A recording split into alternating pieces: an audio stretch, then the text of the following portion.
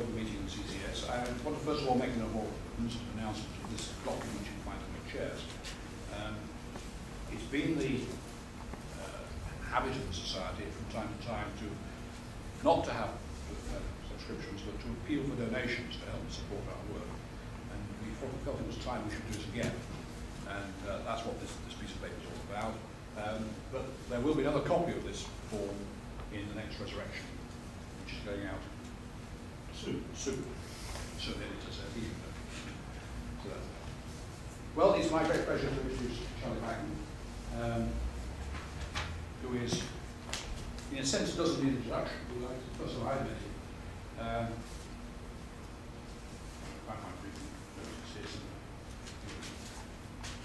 And what Charlie is well known for was his database work. He developed the IDS, Integrated Data Store, on the first data management systems, and he's worked on IDMS and had his own company at the time. More distinguished, he received the ACM Turing Award in 1973 for his outstanding contribution to database technology, and was elected a Distinguished Fellow of the British Computer Society in 1977. In fact, it's our second longest-standing Distinguished Fellow. I can still say it. Yeah. Well, there's a big gap between him and Maurice Wilkes, apparently. The rest have died. And I think we're very proud of Charlie as a Distinguished Fellow of the BCS. He's listed in the Hall of Fame. His Distinguished Fellowship, he was awarded 31 years ago. So it's not doing very well. Charlie, it's all yours. Look forward to it. Thank you.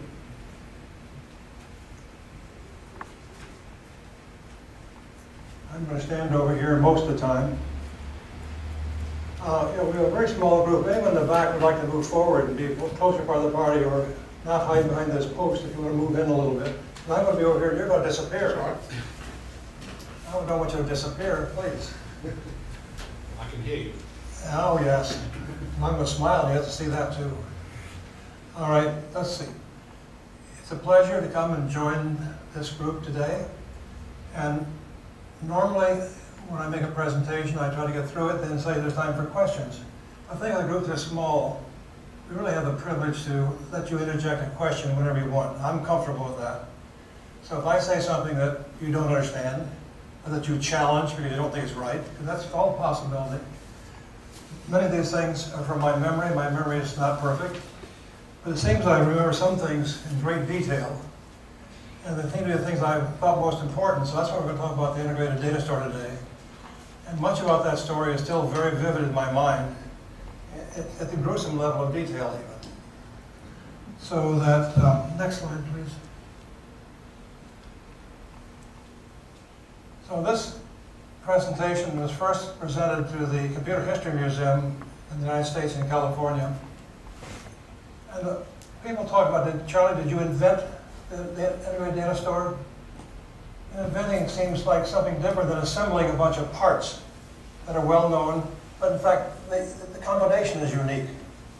So I thought assembling the integrated data store was a better description of the process than inventing it. In fact, it may be more difficult, I'm not sure, because I didn't invent it, so I can't compare. Now, just to kind of set the context, although some of you may be old enough to remember some of these things. So the calendar, if we go back to the 1940s, there were no computers to be seen, really. Although I got my first computer in the Army Aircraft Fire Control computer in 1943, so I guess there were computers, but they were analog, special purpose computers. They were not general purpose computers as we know them today. In the 50s, we had the early UNIVAC and computer machines, 701s, UNIVAC 1s, 702s, 704s, and people get things started. And in fact, that was the period where I first tipped my toe into computer world and tried to put together what we call an IT group today for Dow Chemical Company. And as part of that, I got a chance to join the SHARE organization, which was a group of IBM customers of 701s and 704s. And they're really very bright guys. And it was really an education, like going to graduate school with those people. In the 1960s, the first database management system. In the 70s, the graphic display monitors came on, microcomputers came, internet I'm not sure what we do in the 2000s, maybe because I just don't know what happened in the 2000s. But a lot of different internet applications appeared, and people talk about cloud computing and strange things like that, which sounds like time sharing to me.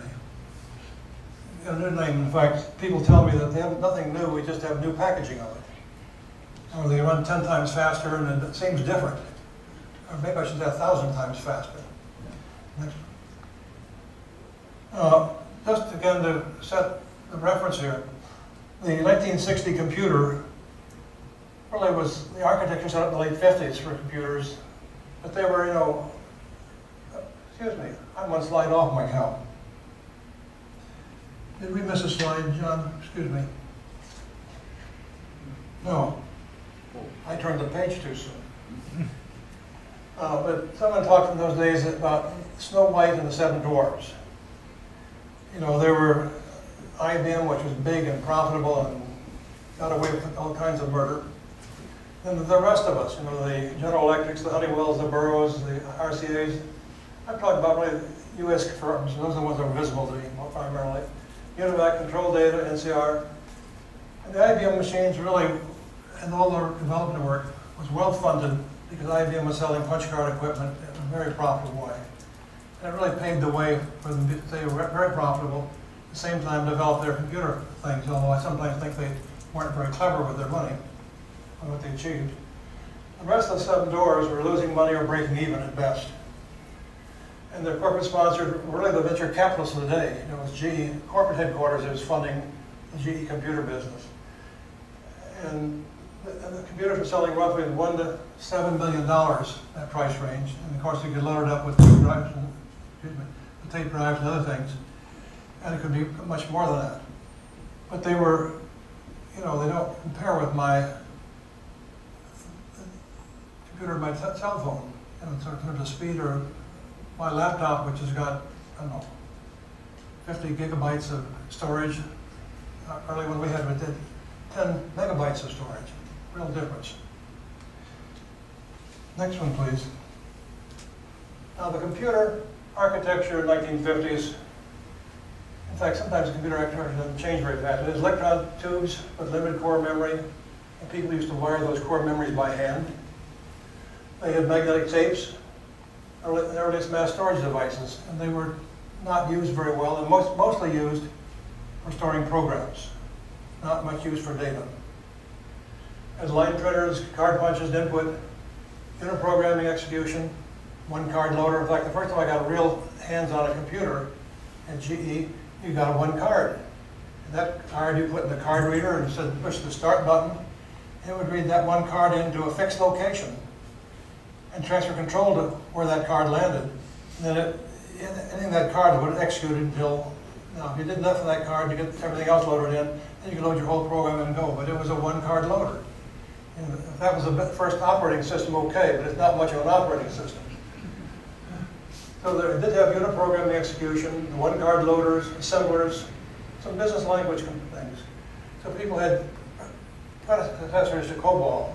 They had FAC from Honeywell, they had Comtran from IBM, they had GCOM from General Electric. All these were early business-oriented programming languages, very similar in many ways. But there were no operating systems really, no file systems, no database systems, no communication system, and no application packages. You really had a naked machine in some sense to play with. Now, the next slide, please. General Electric at that time, and this is speaking for the summer of 1960 from my perspective, they had 100 different product departments, each one making something from light bulbs to nuclear power plants, to computers, to electronics, switching for switch gears, a whole range of products, all in the somehow electrically aligned.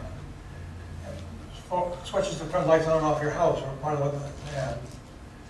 And they were, as it turned out, every one of these departments was trying to build themselves their own manufacturing control system, so they could look at it and solve their personal problem. And this was costing GE a bundle of money, and the results basically were disappointing. People didn't like the fact that money was going for it, and the systems themselves were not really very good. So a study team was recruited, and we interpreted our assignment to design and build a generic production control system.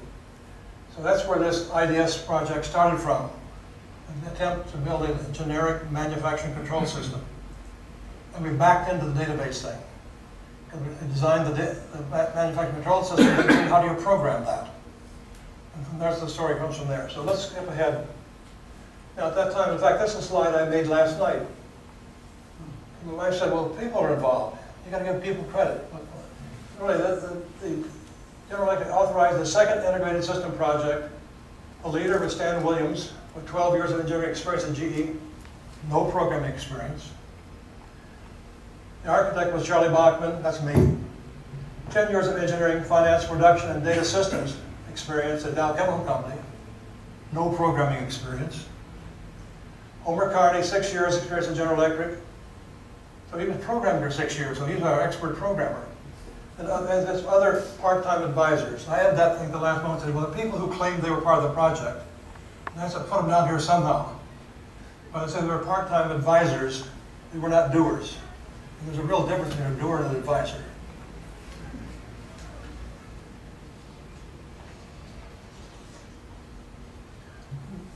Now, one of the first things we had to do is that we have to look at a real GE department. And if we can't find a real GE department, it'll let us come and look. And that can be embarrassing too. Come and look and study their problem, see what they have. Then if we build a generic system, it won't solve at least one department's problem. We haven't done anything at all. So we wanted to look for a department who could be our prototype. And we picked, in fact, we didn't pick, we were picked by GE's high voltage switchgear department, who manufactured large, huge circuit breakers that went into high voltage lines, and the ability to quench the arc when you break the circuit, because there's a big voltage surge across it, and actually try to quench it in a big tub of oil down below. And it turns out we did a very nice job of preparing, this is what we want to do, and they said, well, you know, we don't really want to do that. So it turns out another GE department, low voltage switchgear, happened to be at the same location, said, we'll gamble.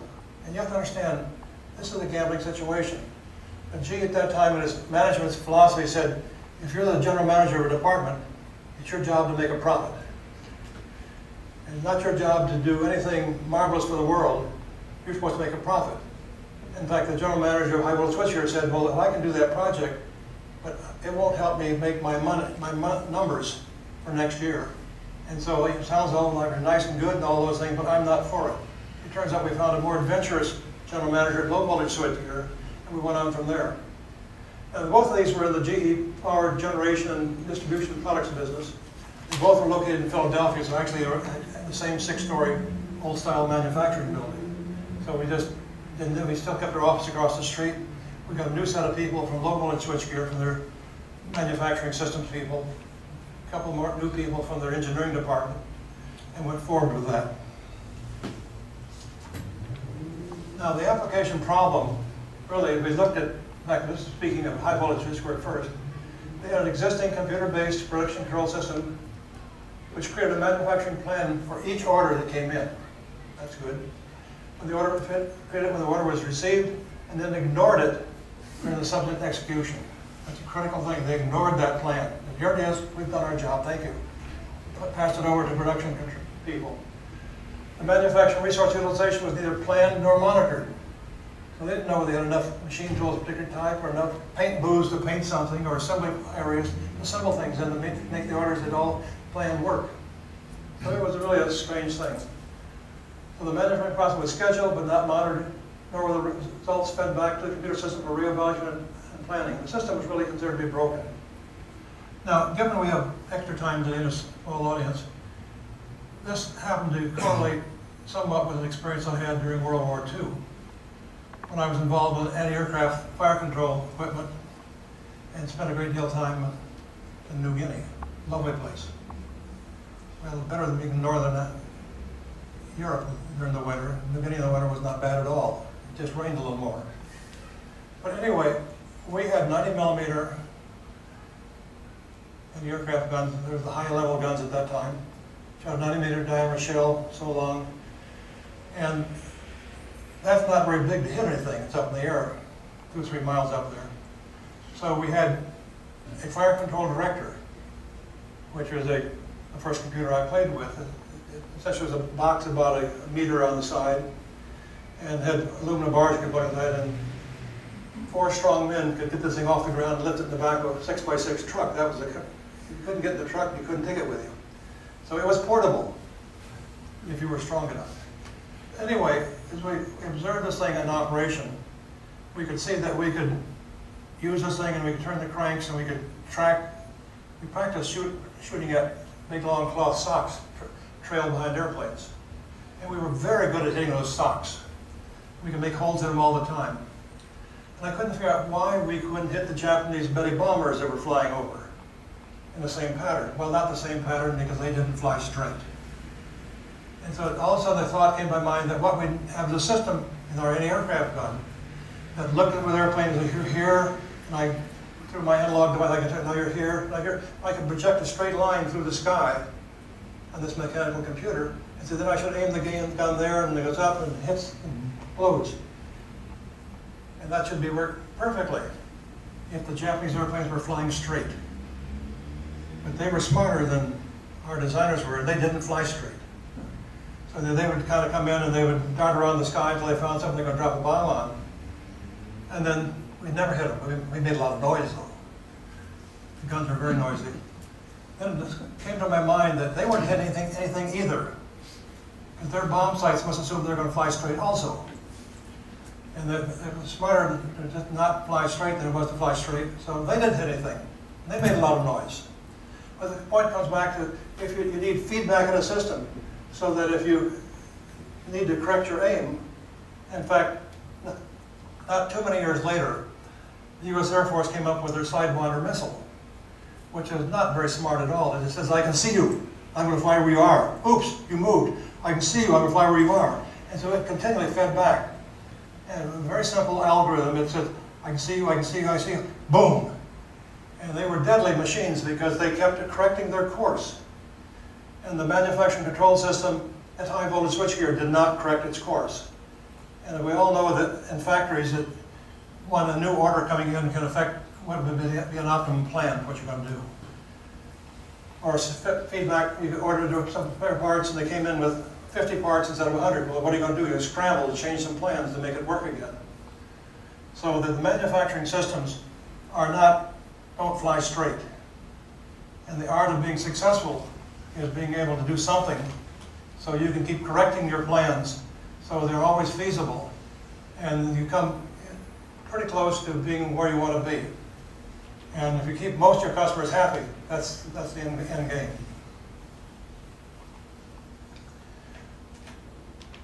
Let's go to the next one, please. In fact, I'm doing a poor job trying to use my slides here. Now, the solution to this thing is to construct a manufacturing information and control system based on PERT, or CPM, a network program. PERT is CPM critical path method. PERT is a Navy system. Program evaluation and review. Thank you. But essentially, they've dealt with project steps to be done and precedence relations. I must finish this one before I can start that one. And it went the same way in the factory, because the factory is not just one PERT system, or one CPM system for a big manufacturing plant or a big power plant. In fact, my experience with the CPM was, in fact, doing that for a manufacturing plant. Excuse me, a power plant that Dow Chemical is building. And that one of the things that CPM will do is calculate the critical path through these various activities to get how long it should take you to get to the final result. At that time, it struck me that, when I went to the engineering department and asked, well, how long does it take to do this job, and I would I'm scratch their head and they give me an answer. I said, what if that isn't a good answer? What if they don't know what the right time to estimate is? I said, well, tell me what you think is the most probable time, what is the fastest it might happen, what's the slowest it might happen. So I get 3 points on a curve. With the idea that if they did give me that for each of these steps, I could use a set of random numbers and generate something across the distribution of those 3 points. And so I ran 100 cases.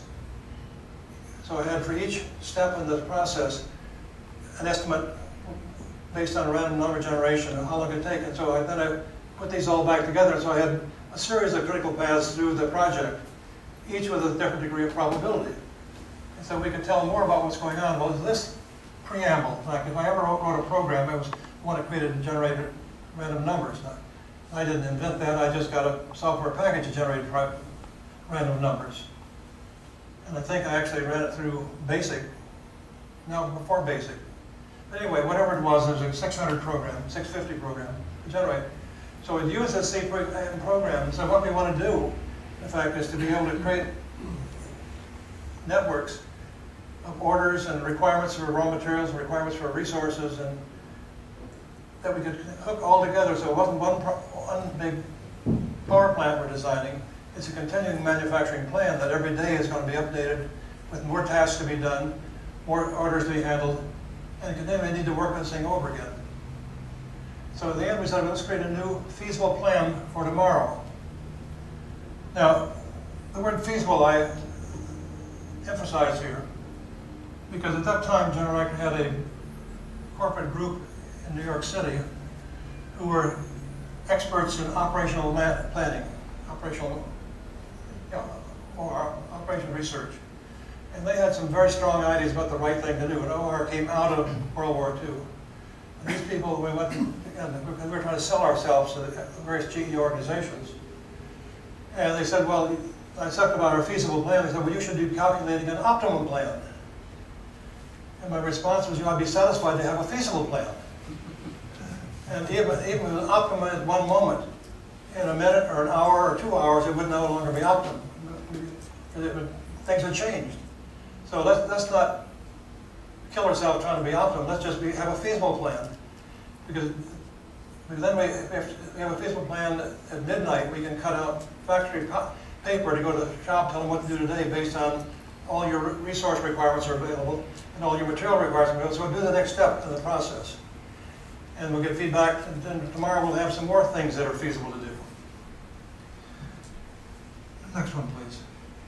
Now, this diagram, the diagram itself is a little bit new, but it represents the critical awakeness in our ideas of what we're doing. Because this, in effect, the bill of materials processing is the heart of the manufacturing problem, or maybe the heart of the engineering problem. To make something that's made out of, calls out some other material items, which are called out some other. So in fact, I can start with, let's say, an automobile.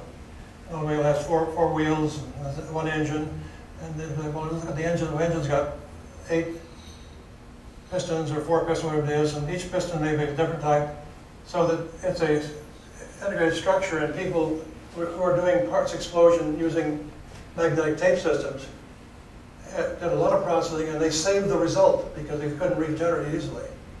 So we said, well, again, if this is nothing but a network system, and if we can build this in, and then when we get an item to do, we said, okay, this item requires some things from this type. And this, in effect, is the heart of what we call the network data model.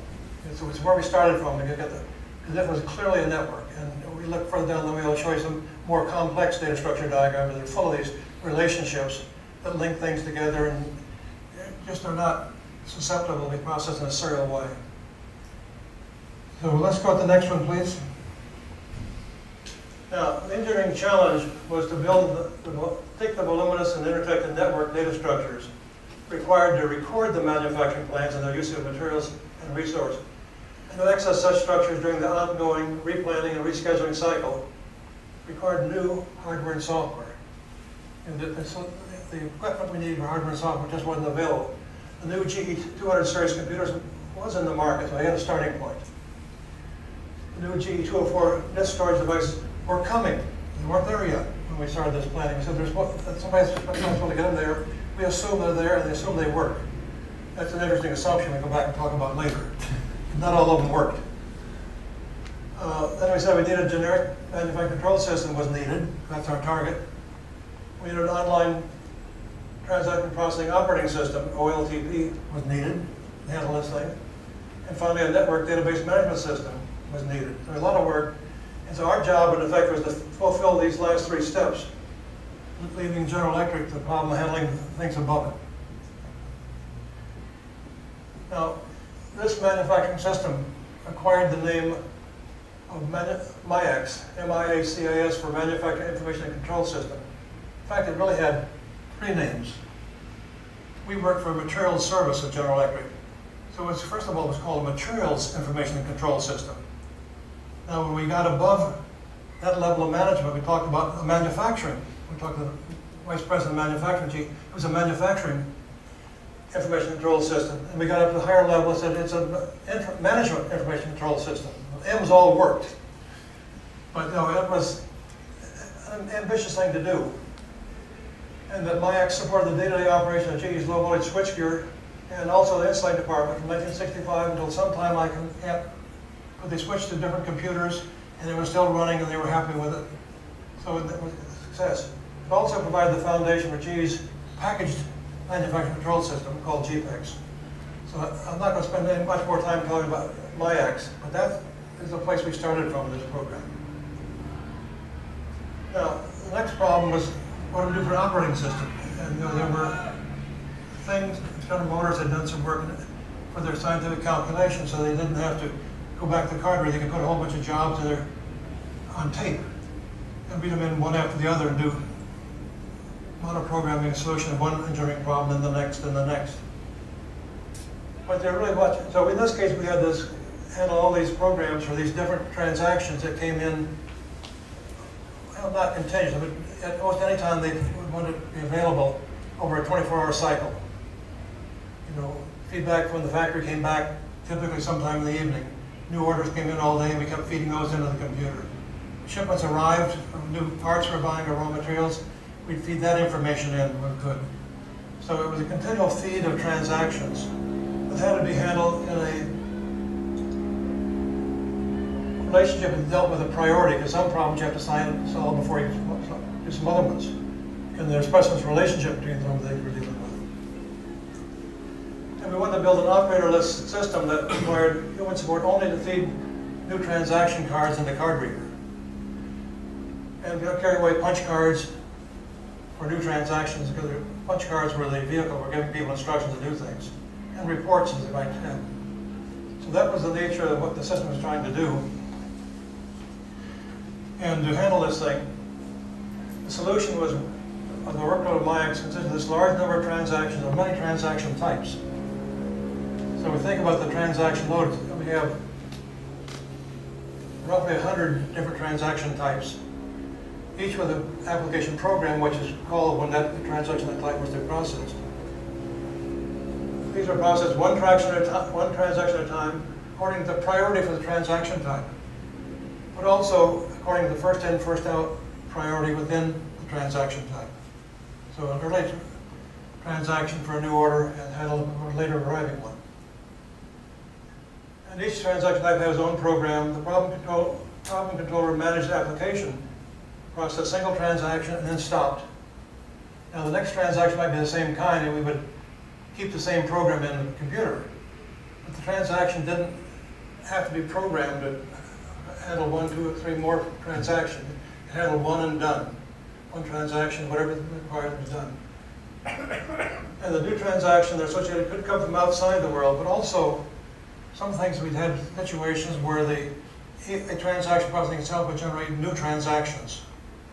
Like the parts explosion is very clear. If I would have a transaction to do this motor car, and it has a transaction to build a motor, and that's going to be a new transaction handled in the scheduling of motor manufacturing, or to see whether you have motors in inventory for that purpose.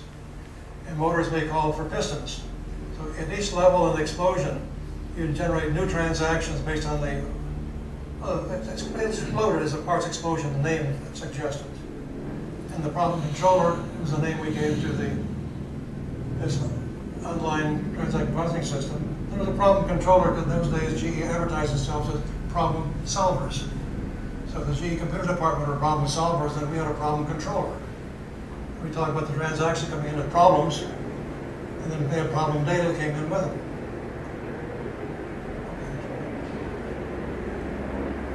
Now, there were 2 problem controllers. The first one we had jobbed out to the aerospace division of General Electric, excuse me, and they wrote a transaction processor that were being used. It came back to us after a year, which we weren't paying much attention to what they were doing. It was 2,000 instructions long. Now, our biggest possible configuration was 8,000 instructions. It should be 8 or 16, the two choices. And 2,000 for the operating system just was unacceptable. So we ended up, we wrote it ourselves as another IDS application program, as one that stayed resident in memory. And that essentially it would take a transaction and store the transaction in the IDS database, and store the transaction data records in the database. And so all the information it needed was available to be handled in the same navigational sense that IDS used for the actual production application. And people said, that's going to be too slow to have an operating system that runs interpretively. I said, well, you know, if it's IDS too slow for this, it's going to be too slow for the manufacturing control system. So we're planning on this manufacturing control system being running fast enough to run the business, and the amount of time it take to select the next transaction will not be a material part of the problem about time. So we went ahead from there, and so the problem controller handled the transaction selection. It managed the pool of working storage, virtual memory, but the upper half of the machine that didn't have the IDS in it was available either for application program or virtual memory paging buffers. And that boundary moved up and down depending on how big the application program was. If you have a little application program, they have many more buffers. If you have a great big program, not many buffers. It would run slower because you couldn't build a working set in it. And so then it loaded the application program, transferred control to the application program, and off it went. And it would transfer control back when it was finished. Now the database problem was this, some of you remember back in 1961, that was before the term database was invented. People were arguing whether the word is database or data space days. Was it one word or two words? That's how far we've gotten. In fact, I think if you read some of the literature, that hasn't been solved yet. There's still people who write in newspapers about databases as two words. And I keep saying it's not database either, it's database. My wife told me that, and said, well, I'm not sure how they pronounce it. How do we say data or data over here? Data, good. And we had to devise an integrated data manipulation language, an integrated description language that had into existing application programs. Because one of the problems we had is how do we teach programmers how to do this new thing we want them to do? And how little can we get away with teaching them? Now, people were comfortable using programs like GCOM, in fact, and Contran, which were the prototype for Codesol's ongoing work in COBOL. And they were basically a record at a time mode programs. You get a record, you do something with it, and you get the next record. And so we need to build something that is consistent with how people think about their problem in 1960. Because that was our solution space. And so we said, well, we'll create a language that fits in, and we can drop these data manipulation statements in a program that does everything else in a normal way. And people did find that a comfortable way to work. Next one, please. The database solution is we created this thing called the integrated data store. An invention is assembling a number of existing information processing concepts to create a new, unique system. So here the title of the paper comes with assembling the integrated data store. Now, the history is IDS was conceived, designed, implemented, tested, re-implemented, retested, and put into service during the 1961 to 64 time frame. It turns out there was very little high-level systems of any kind existing then. It was really quite novel.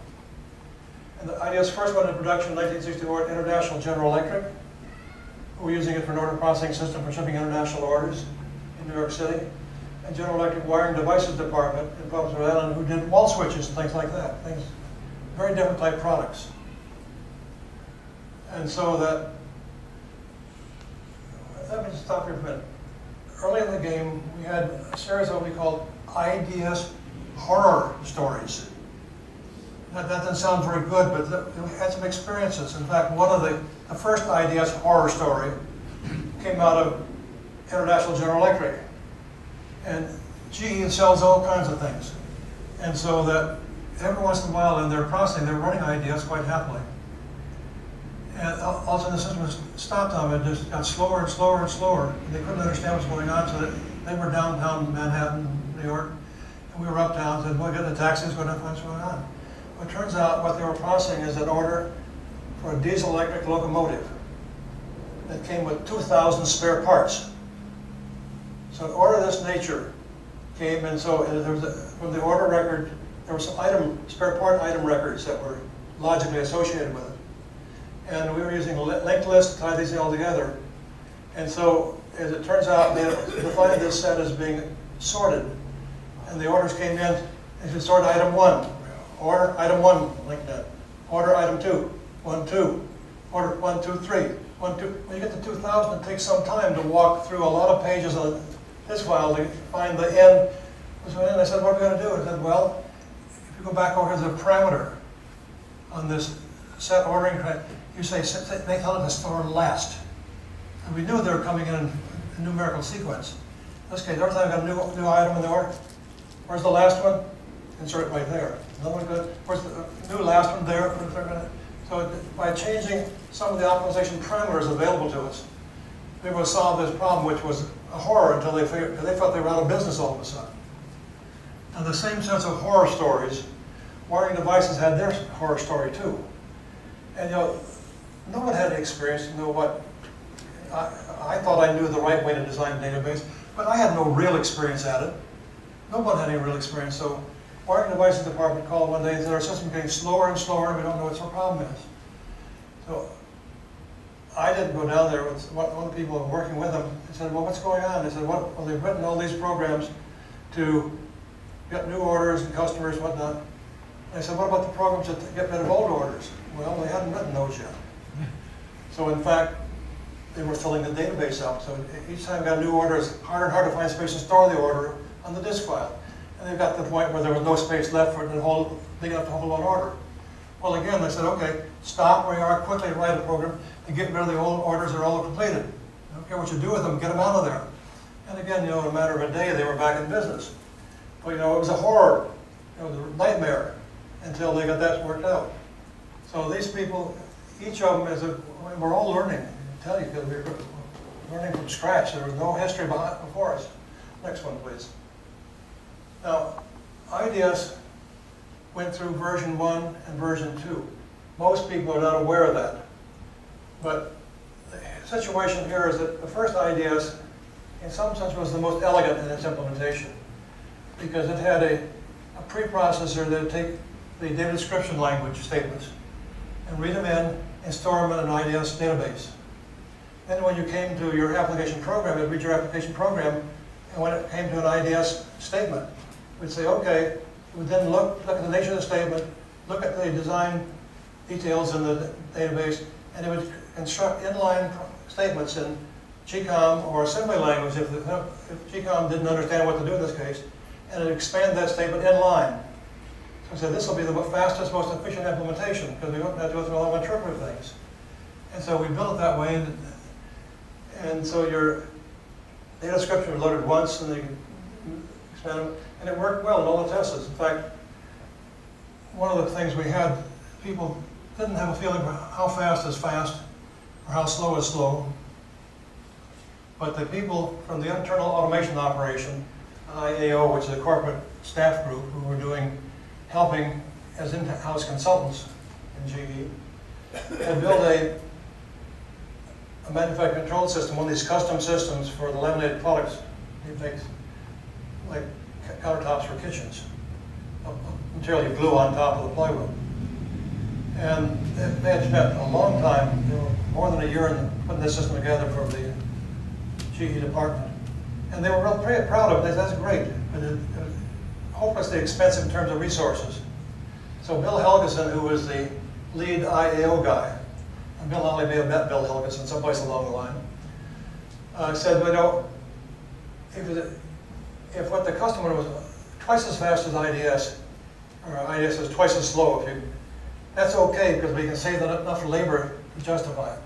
Well, it turns out when we took a benchmark data out of the laminated products database and programmed the parts explosion thing again, we ran twice as fast as their customer.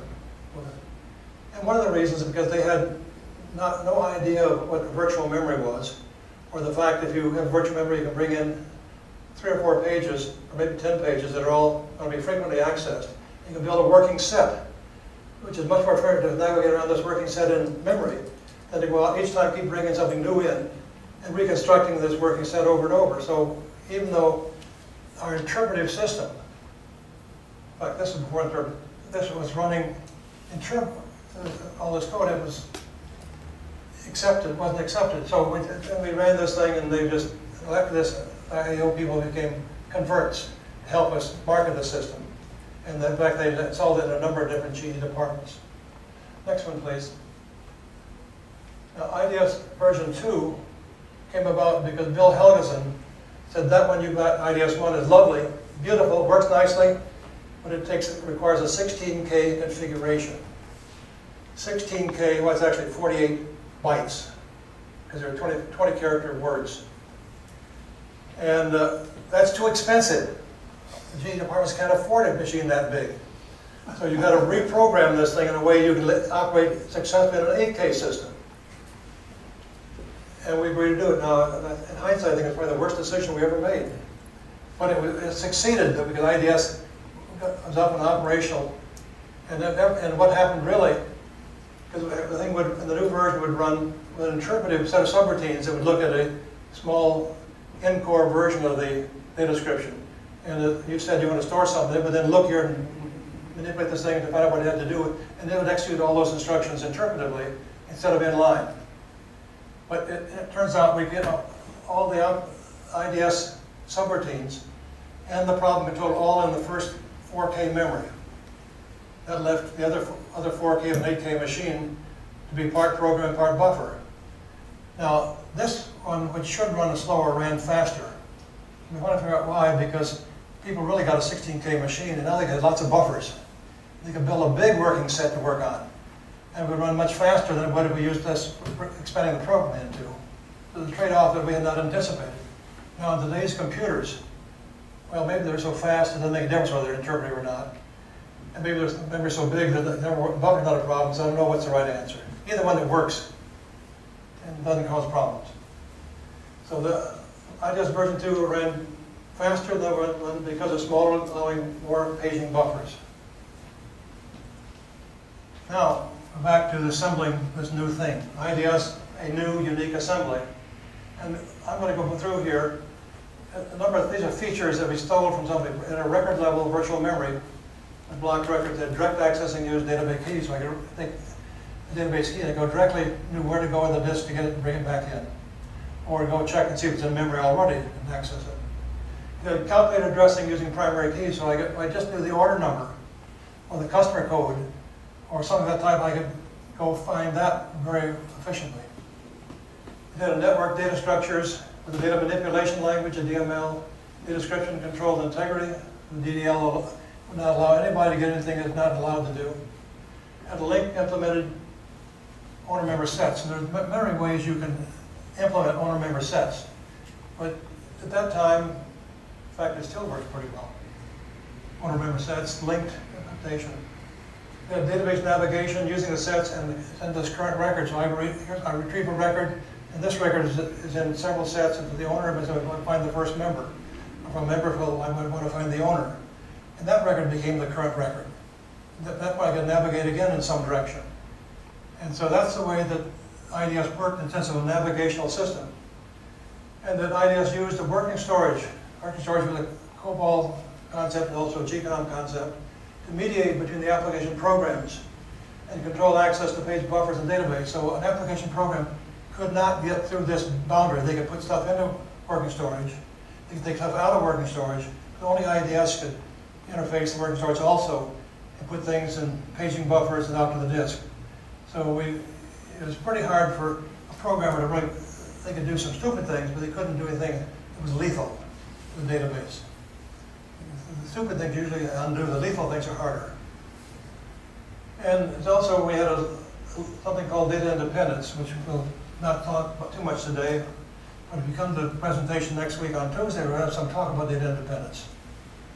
All right, next one, please. Now, for any Atlas computer, with its backing store, inspired our IDS virtual memory approach to record level, direct addressing in a large database. If some guy read about this, and we looked at the timeline, it was downstairs that way, And it said the atlas showed up on that timeline about 1965. But my knowledge of that from the atlas came by 1960, so it must have been publicized well. It may have existed in prototype form or maybe earlier. But the idea of a paging member in their case used for storing programs. And in fact, it turns out most virtual memories, even to the year 2008, are used directly for program storage and very little for database storage.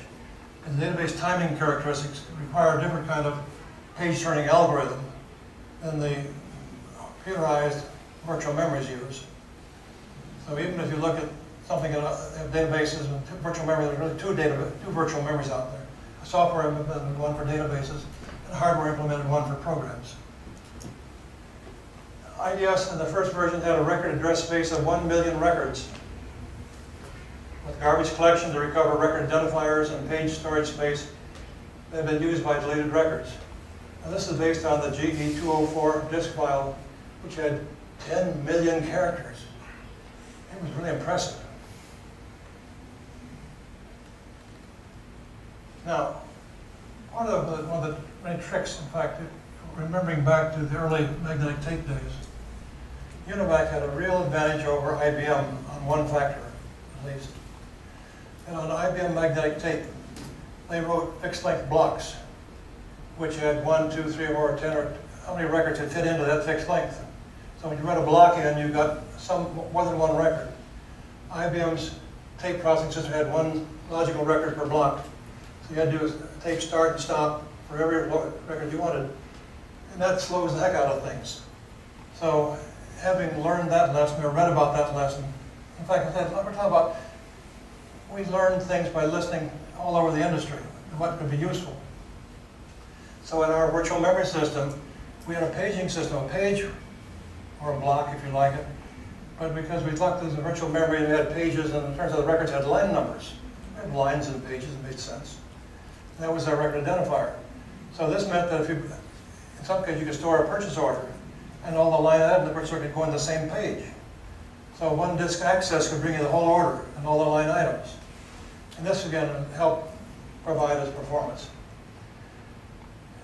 And so this page turning algorithm I talked about earlier, if I kept track of which of these pages have been used most frequently, I kept a list. So every time I use a page, I put it at the top of my list. And if I don't use it, it kind of drops to the bottom of the list. And when it gets to the bottom, I need a new empty buffer. I'll either write that back to the disk file or just drop it.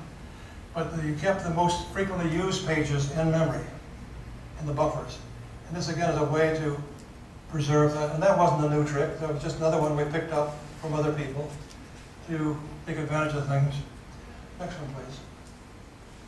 Now, another thing that IDS did that was new at that time, and if you ever programmed in GCOM or Comtran, or more recently in COBOL,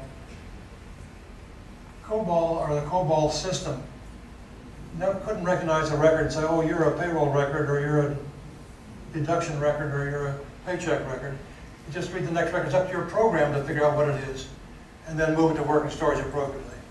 I said, well, that's kind of a dangerous thing, because that means that a programmer can make a mistake in here and send something to the wrong place.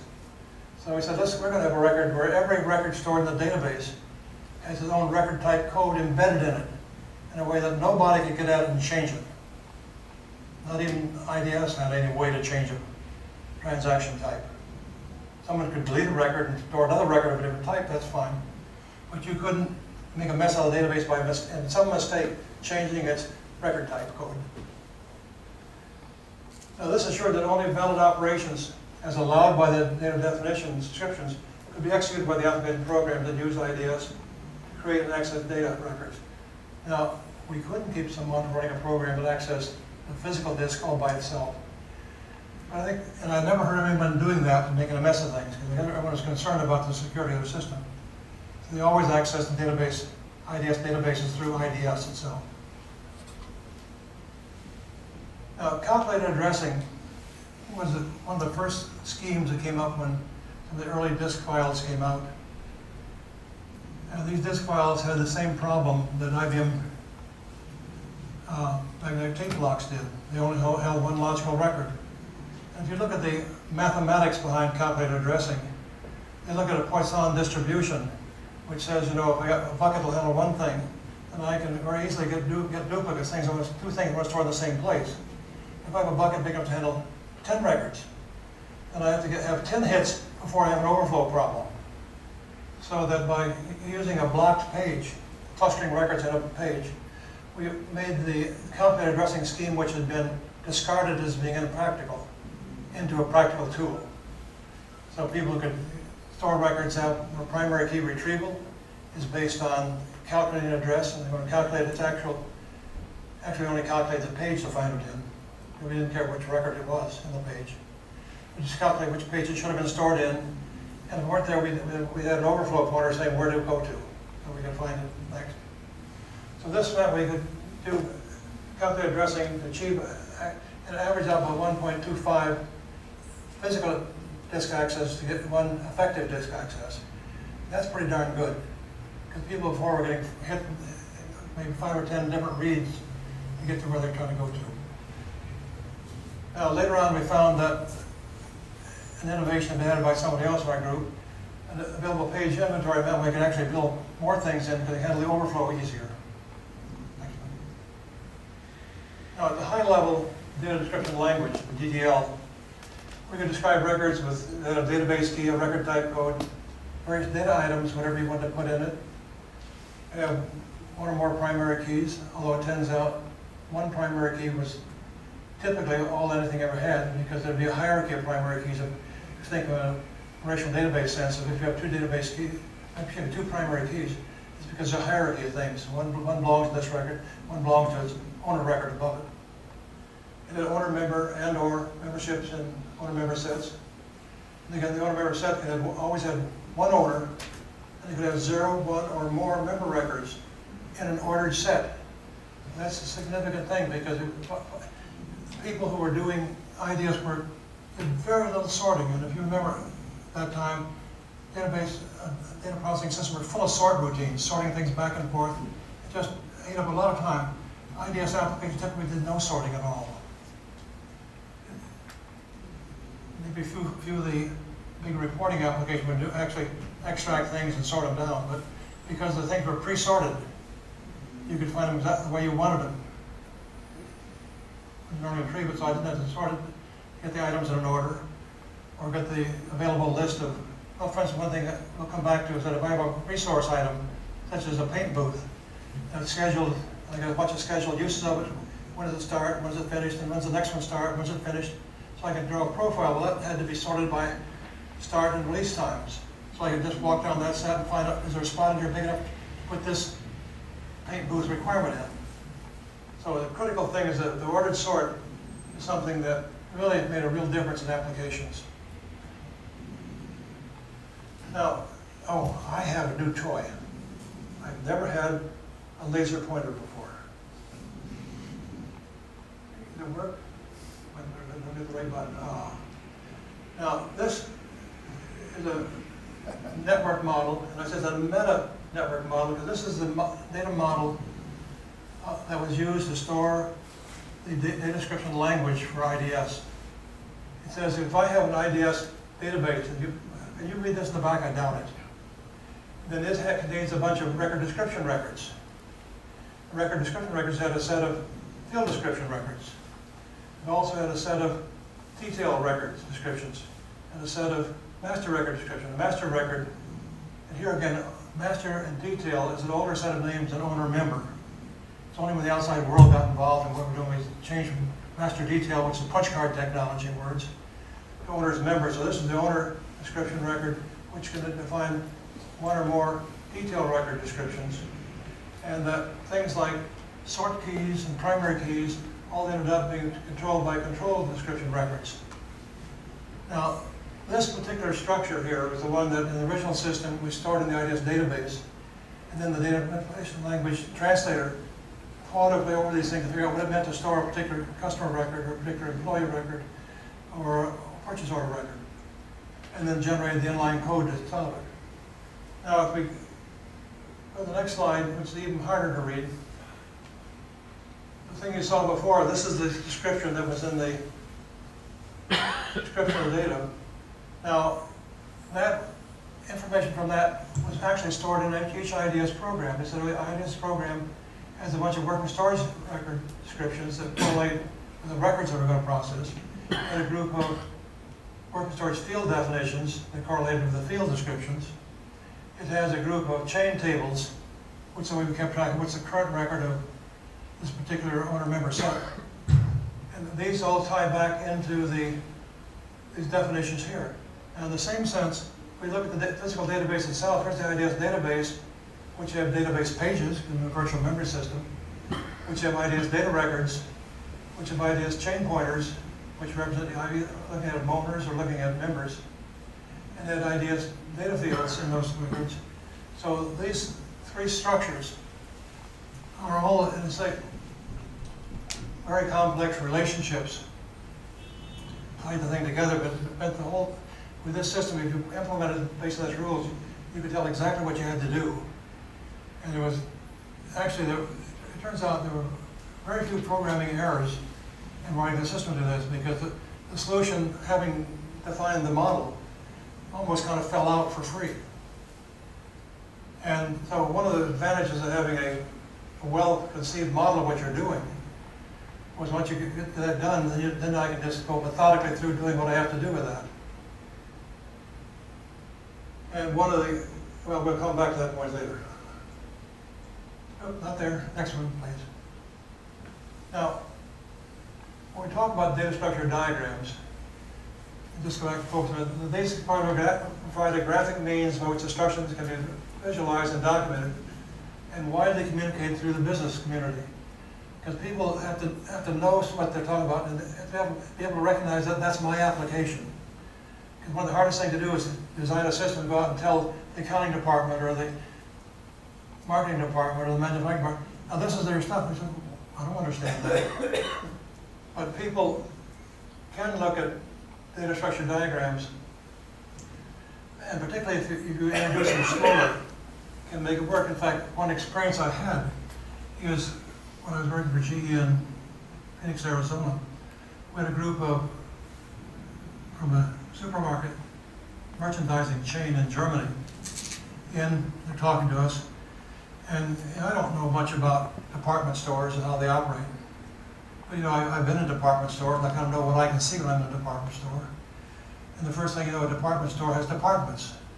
So I can start doing a data structure diagram on the blackboard with these people. So you've got a company, then you have stores, and stores have departments. Departments have products they sell. But the products they sell here come from a larger list of products that they sell in general. And so I could, in a matter of 15, 20 minutes, describe their business to them. Not because I knew their business, how they operated it, but I could see the user visible objects. What are there to be seen? And toward the end of this discussion, one of the German prospects said, he asked a question of a translator. Is Mr. Bachman a retail store expert? Because you know, I appeared to be an expert. I wasn't an expert beyond what most, but the fact that the description I was giving him, he felt so comfortable with, that I must be an expert because I can talk about his business and know so much about it. And data structure diagrams have that ability. Now, there's also a little bit of folklore. Some people are affronted, really almost angry, when you try to introduce them to data structure diagrams. The last time I do, I'm never going to figure out why. And the only thing I can be is a clue. Most of the people who had trouble with them were right-handed. You know, that may be just a bad sample I had. But people are right-brained and left-brained, and certain things are. And the right-handed people seem to have more trouble with these than the left-handed people. Anybody left-handed in the audience? Anyway, but the data structure diagrams could be translated directly into DDL, the control IDS database, and then optimized for best performance. So again, data structure diagrams tend to be a conceptual view of the business, not a physical database view of it, even though at the time IDS was very much its structure was almost equivalent to conceptual. It has the race member sets. And therefore, what started out as a diagramming technique for a physical database, or logical database, which IDS was, but turned out to be, even people who do relational databases, they don't believe in network data models, but they do network-oriented data structure diagrams. You know, because those are things we can relate to. Those relationships are real. They're in the business. They're in whatever you're dealing as a subject. Next one, please. Now, at the high level, data manipulation language, we had a series of basically 4 statements, although there's a few variations. When a store statement says store, they provide a record name and a record, and the system would know where to go find the description. Or I could say retrieve, and they'll come back. There's a whole series of different retrieval commands. The purpose always be to get me one new record, is my new current record. But there's several options about how you go about getting it, how we designate which one you want. There's a modify record name, and the only way you can change something, in effect, is to put a new value into working storage where the old value was. And so you want to modify the record, and IDS would pick that new value up and store it. And if it would happen to be a primary key or changing, it would go about and change the primary key relationship and whatnot. Or the delete, which would remove the actual record from the database. Now, the statements are written in line with regular business programming language statements. Provide a seamless, procedurally oriented approach to data processing. And that's what worked quite well. Let's look at the next one, please. Now let's just walk for a minute through what a store command would do for you. Well, first of all, it determines whether the record, or storing the new record, would violate the duplicate record declarations. The duplicate records and primary keys were not allowed. Brings the virtual memory page recommended for the new record or an alternate page into an empty virtual memory buffer. It assigns virtual memory space and establishes a record skeleton with its virtual memory address and record type code. Moves the data content of the new record from the record type's working storage area. Establishes the new record as the owner record of its owner member sets. It can be an owner of several different sets. But again, those sets would be empty at the time you stored the owner record. It inserts the new record as a member record into its owner member sets based on its foreign key values and positions based on the record's ordering rules. You can command either I want to store this as the first record in the set, or the last record in the set, or sorted by what sort keys you've defined, or after the current record. So it's, here's the record, I want you to put it here so you can have very intimate control over where it went. Or you can do it after the current record. It updates the record and set currency tables, which keeps track of what the current record is. In fact, it keeps track of the current record of every record type that you've accessed. And it reports any errors again that could happen. So if I try to store something that would be a duplicate, it holds its hand up and says, I'm sorry about that. So it reports it back to the programmer. And the programmer shouldn't do that very often before the program has been debugged for that type of error. Now, when we talk about controlled access to data, a series of working storage areas, one for each record type, provided the space where application programs and IDS and DML subroutines could securely exchange record-oriented data and control information. This is that security mechanism we talked about earlier. So I could look at a statement in GCOM and said, move the field name of a particular record name to a user field name. So I take it out of working storage and put it up here so I can find it now. Or I could say if some one of my program's work areas, fields, equals the field name of some record name, then go to some levels I use it. So I can access the working storage area in normal programming language statements. But I could only change them by moving things into it or moving things out. I could not do anything that was invalid, actually. Now, the retrieve command, that's something, so, I'm going to need to sit down.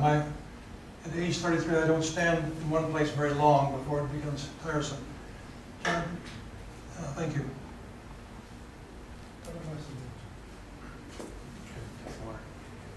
And a drink of water, yes.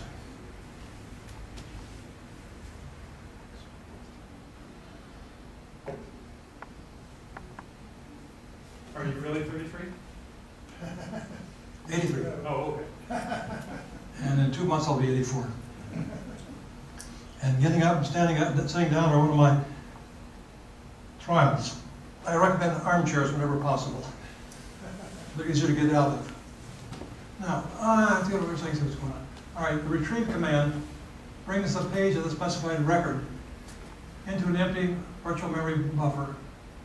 It locates that record with you're looking for within that page. It moves the data content of that record into the record type's working storage area. It updates the currency table now. What's the new current record of this type? It makes known the record type name and database key of the record retrieved. It makes it known to the program so it can make whatever decisions are appropriate for that information. And again, reports any errors. So all the IDS commands had an error tag on it. You can check to see if there's an error for whatever reason, and you better program something to check if there's an error. But most errors you can make are due to programming errors. And once you got them cleaned up, they weren't very active. Didn't need to be. Now, the retrieve command came with a number of options, because there are numbers of different ways you can tell which record you want to deal with. The first one up here says retrieve record name record. Now that means retrieve whatever name you put in it. It was an item record, or a purchase order record, or a personnel record, or an order record. Put in whatever the record name is that's been described in your data descriptions. And they would look at that description and say, now what do I know about this record that satisfies its unique retrieval? And it would say, well, it's a payroll record, it's the employee number. So it would use that information to go down to a particular subroutine for retrieval. If it says I want to retrieve the current record name, that means that even though I've got a current record of program, we have a current record of 5 or 6 other record types I've retrieved in this program earlier. I want to go back to that current payroll record, that current resource record. And then that, whatever record I retrieve is going to become the new current record of program. Or I could say retrieve the next record of a set name. So I'm sitting here looking at a purchase order, I'll retrieve the next record of the customer order set, and I'll get the next purchase order, and so on. Or in fact, all the IDS chains in a sense were endless loops. One owner record, first member, second member, last member pointed back to the owner. So we never got anything and lost control. In fact, even if you said I want to retrieve prior record of set name, and you had specified you want those records stored with a prior pointer in them, it would run around forward until it found that prior record. You know, it was functionally a complete statement. It just wasn't optimally implemented. Although it's a very rare thing to happen, it might still be the optimal way to do it if the sets weren't 1,000 records long, which some were. Or I can say retrieve the prior record set name. Now retrieve owner record of set name means I'm sitting on a member record of that set. I want to go directly, I may not physically go there directly, I may run around the set to get to the owner. Or may have a pointer going to the owner, depending on what I've declared that.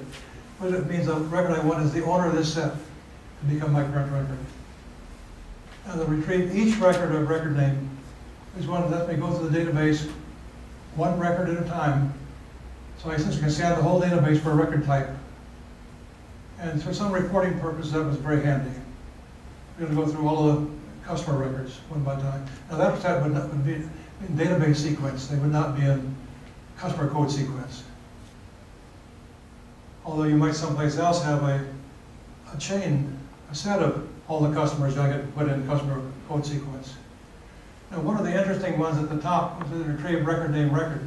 One of the unusual variations of that was that IDS had what was called a one-of-a-kind record that you could describe, which means you could only store one record of that type. After you stored one, you couldn't store any more of them. And so it would embed the database key of that one record in the data descriptions. So whenever you said, I want to find record name of this kind of one-of-a-kind record, you knew exactly where to go get it. And a lot of people would put in what they call system records, which means, in a sense, I want to keep track of all the customers. Well, I'll maybe create a system record which all the customers are linked to. And maybe all the orders are also linked to it, and all the employees. But it's a one-of-a-kind record. But when I start thinking through that set, I can go there. So we had this wide variety of options. In fact, what you would find in this architecture is a part of a philosophy that has always stuck with me. I didn't like systems that told you something, you couldn't do something because the designer thought it wasn't a useful thing to do. And I said, if it's something that you can do, and it's, even though it might be infrequent or even stupid, I can't forecast all the possible applications. So I tended to omit all the possible combinations of these things, and the system, mechanically would carry out whatever you said. And maybe that some combination were never used. But I figured it wasn't my job to say you can't use them. That was an undesirable design criteria, to be smarter than your customers are. Try to be as smart as you hope to be, but not be impossibly smart. Next, please. Now, in implementing the owner member sets, there are again several linking options, and we go back to the retrieve next, retrieve prior, retrieve owner. First of all, each record pointing to the next record was a standard. You got that by default. Till Bob Blows at IG said, I want a case where all the records don't have that. This is one of the cases I had not thought of, and probably outlawed because it's irrational. Who's to decide what's irrational? So I tried not to. So that would, one way, every record had a next pointer, a complete loop around. You could add to that the option that every record had a prior pointer. In fact, I think in the IDS2 that General Electric implemented later, based on the code specification, they made that also, that every record had both a next and prior pointer. And it was something thought that, well, they may have spent more time going around to existing IDS users to find out whether everyone else was doing that anyway. But anyway, that was an option to have optional prior pointer, but no longer optional at the time that IDS2 came out. You'd have an owner pointer that pointed to the last member. This is exactly the case of International General Electric I told you about, where they want each new item on the push order for a locomotive or a crate of lamp bulbs and point to the prior one. So you'd always put one at the end very easily, very efficiently. Or we'd have each record have a point to the owner record. So frequently I'm pointing a member record through one set, and when I go to the owner of that set, that's a frequent thing to happen. I can then set it up so it's already a member pointer. And what Bob Blows wanted to do was have each member record going to the owner, but didn't have the first option. And he had an application where he, in fact, implemented that himself, because that fit his application. It's much easier to create a new record if all you have to do is know where the owner is, because then you can just collect that information, store it in the record, and off it goes. And all these pointers that we're using were virtual memory addresses. That's as efficient as you can get to get them off the disk. If you know where it is, then zap. Next one, please. Now, one of the things that struck us, and sometimes in hindsight you see what you did better than you did when you first did it, we discovered that IDS changed the notion of what was input and what was output. Historically, input had been into the program and output was out of the program. IDS is different than that. Input means into the database. The database is the permanent thing out here. And I can either modify data, if it's new data in the database, that's input, or store records input. If I copy record information out, that's output. Or if I delete records, that's output. So input and output took on a new meaning, a new mindset. And this back at the time that I wrote the lecture for the ACM on the programmer as navigator. It really is the same sense of programmer and a navigator on a ship. He doesn't bring the ship into it, he takes the ship out onto the world to get places. In this case, the programmer takes his program into the database. He's the navigator. And so he's going into and going around. Next one, please. So here we are, navigating the database. This was the fundamental paradigm by which we operated on a record-by-record and set-by-set basis. And the owner member sets linking records in a meaningful way provide the means for facilitate this navigation. So people who, again, IDS was designed on the basis you knew what you needed to do for this application. you knew all the relationships that were pertinent in the business. And you created owner-member sets to recognize these relationships, and then you implemented them so that you can now navigate through these things as the program required it. And in some cases, you may have gotten some owner-member sets that were not used frequently. But they were there, and you paid a data storage time for their cost. And though even though you didn't save much time in retrieval time, but you didn't retrieve very often. Excellent place. Now, to give us a couple examples out of MIAX, creating an order structure was the kind of thing we said we needed this CPM network structure for. The next slide.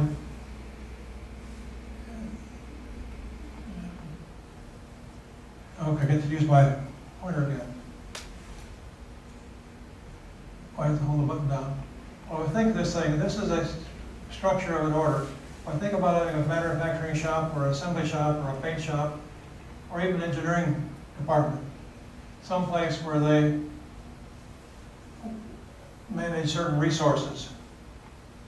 And resources are characterized something I can use, but after I finish I can reuse it. It's a reusable item, and very different than a material item which is consumed in the process. And the interesting thing, if I look at customers who have orders for things they want to buy, and for each order there's one or more production steps involved. Now, production steps may require resources to be executed, or they may require material items to be there so I can assemble them. But one of the interesting things back here is that a resource requirement has a start date. When am I scheduled to start using this resource item? And when am I scheduled to complete them? So there's one set here, one order member set that has the same record type appearing twice in it. And there aren't many examples of this I know of, but this is one that, and in fact the rule says here, this double bar says that if I have record connected this way, it also must have a relationship this way. I can have a resource item scheduled to be used and not scheduled to be released after use. So that the whole thing, production step, you use resources, use material items which came out of inventory, and the overall inventory, if it was low, would say, I want to create a production order for inventory purposes. So inventory may need to make production orders as well as customers. Next one, please. Now, this is the same diagram on the right we had. Here's a resource item. Oh, excuse me. Yeah, it's the I'm sorry. Yeah, the left one. Excuse me. This is the factory plan over here. But how do you get factory plans? You have to create them from a template. So the template for making factory plans, and again, you think this is being part of a big Perker CPM diagram structure, is that on this side I have a resource planning record, or resource types, which have resource requirements required by some production step type, which also has material requirements. I should get back up here. So resource type here, there's some item of that type. In fact, we can follow here this item resources over here, and here's an example of it. So this type would happen to be a big boring mill, and I might have 3 boring mills of that type that are available for scheduling. And if it's not available, I can't schedule it. So it's important to know whether it's committed to something already. The same way, I have a material item, if I need to make more of them, I need to know what kind of production order I'm going to need, and what kind of steps in order to make that material item.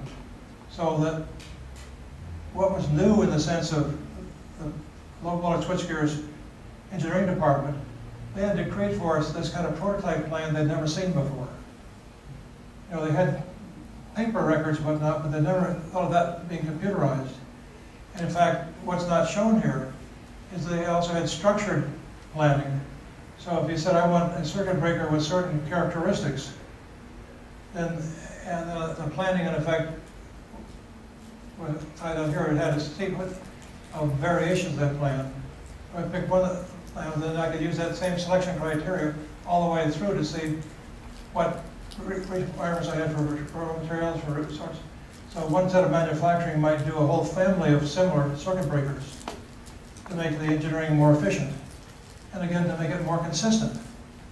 Because if I can have a group of products which have interchangeable parts in some cases, which have the same kind of evaluation in terms of rating, voltage or amperage or interruptibility, then I can make more consistent engineering, I can make more efficient manufacturing, and presumably either make have a lower manufacturing cost, either make a bigger profit, or sell it more competitive with somebody else. Next one. Now, I said that 3 people, Stan Williams, myself, and Homer Carney, start out with the MIAX project. Stan Williams went off and focused his attention on the manufacturing control application part of it. I inherited the database and operating system part.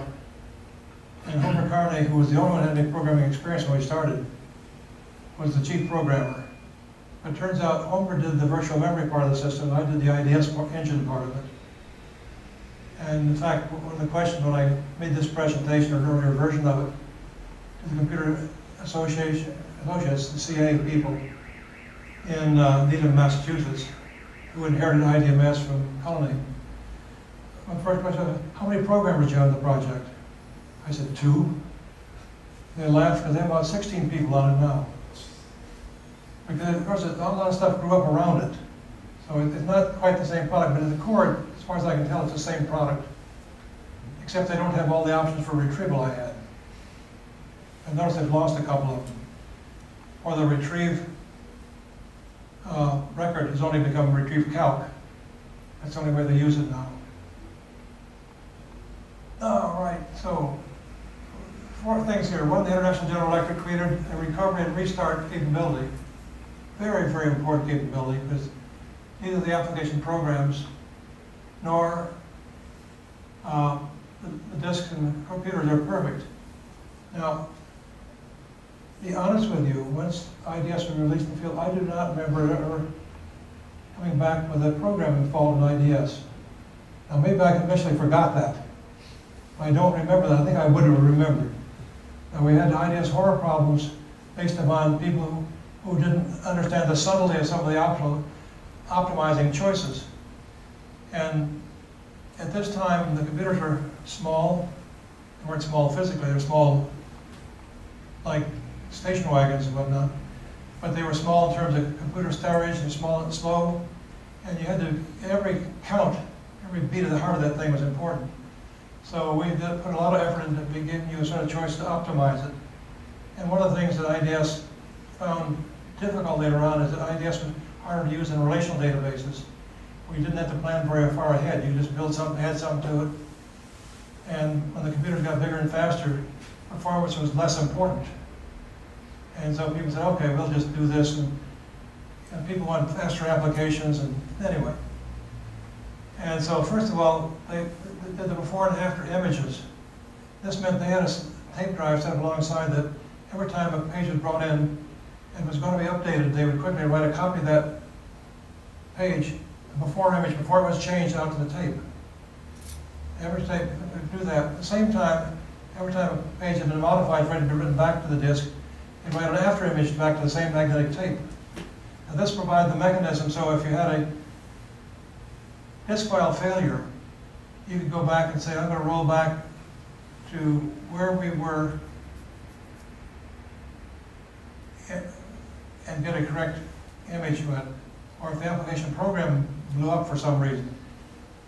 In fact, one of the early programming mistakes people made, they didn't quite know how to stop a program. In fact, GE225 did not have a stop command. You think, well, computers also should have stop commands. The one thing the GE225 had was that you could branch from this statement back to the same statement.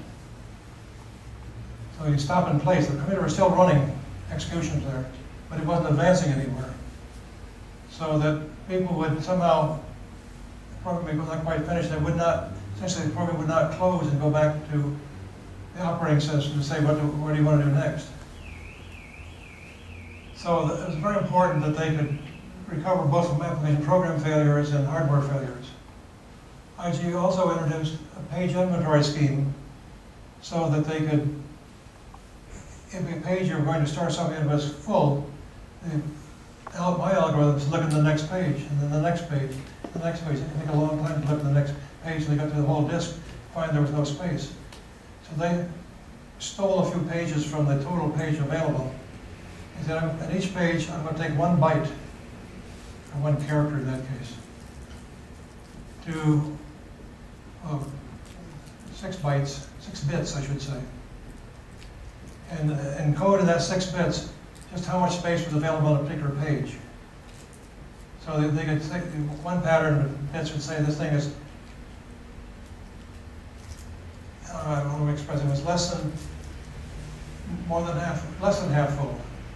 The next bit pattern says less than 3/4 full, and less than 5/8, so on down to very little full. So they could look at this very quickly and find a next page in this sequence that had enough room for this next 1 record to be stored. And this helped a lot in performance. It also meant we could put more calculated records in because we could afford to have the pages. If we had overflow, we could get to find where they were quicker. IGE, the International General Electric Group, came up with something they called fast IDS. Now, fast IDS was faster than IDS, which I programmed. But if you were looking at a page in IDS and you wanted record number 13 in that page, you look at record number 1, how long it was, record number 2, how long was it, number 3, and this is a very reliable way to get to record 13. Record 14 and 15 and beyond it. It wasn't the fastest way to get there. And I must say I was concerned about functionality in some cases, and someone else, and so the people, Bill Helgeson in particular, at IEO said, we're going to put an array at the bottom of the page, array of pointers. So the first pointer pointed to the first record of the first line number. Second pointer pointed to the second line number. So these records could be anywhere in the page. There could be gaps between them, didn't make any difference. And only when the page was considered to be reached the point that it needed to be, you could do a garbage collection of the page, collapse it all again. You didn't have to sort them in sequence. So it was much quicker to do some things. And so that became a standard feature. And again, people had extra brains coming, extra time coming in. And finally, the last thing down here I had to list at IEO in terms of automation, introduced what they call range masters. And they were Birch, who was infamous for selling and looking like a Texan. I didn't have a cowboy hat on, but he was definitely from Texas. He sounded like it. And Herb Birch said, I've got these long sets of orders in my thing. And if I want to have an ordered set of records, that's awful slow to insert things in there. So I said, if I could build an indexing system, so I can have one level indexes above the actual purchase orders down here, go down so like a binary tree. If they weren't binary, they're n-ary trees. And I can maybe put 2 or 3 levels of indexes in this thing. And if I could do that, I could make this long set much more efficient to use. Well, it took a change of about 5 lines of code to make that work.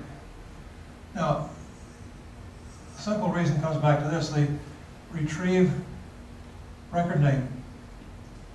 Work not only for one-of-a-kind records, but for records based on their primary code, primary key, but also the way it was invented in the first place, if I'm looking for a record who's on line number 5 and a purchase order 1, 2, 3, 4, I can go to 1, 2, 3, 4, find it, then go to line 5. Well, he said, well, these are all, find uniquely the purchase order number, then find uniquely the line order number. He says, well, if you could change that,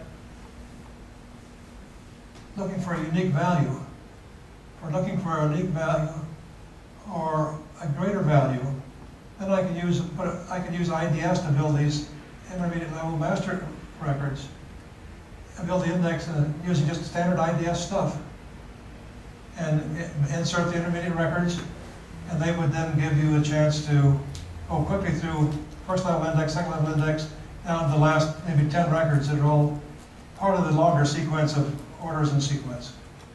So these guys all added important things. And to my knowledge, I said that because sometimes you get partly out of the mainstream what's going on, you don't keep up with all things going on. These are the major improvements that were put in. And I do know that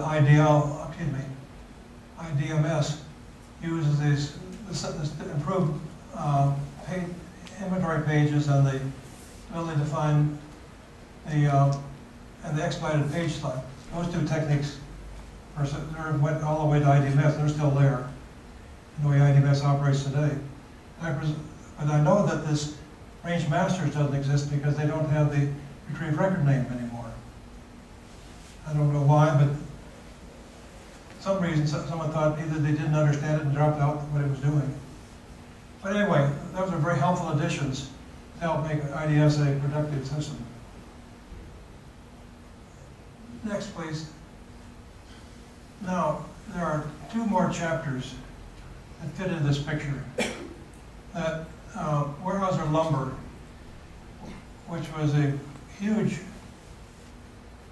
Tacoma, Washington lumber company who has huge forests it owns and huge forests it licenses all over the United States and up into Canada.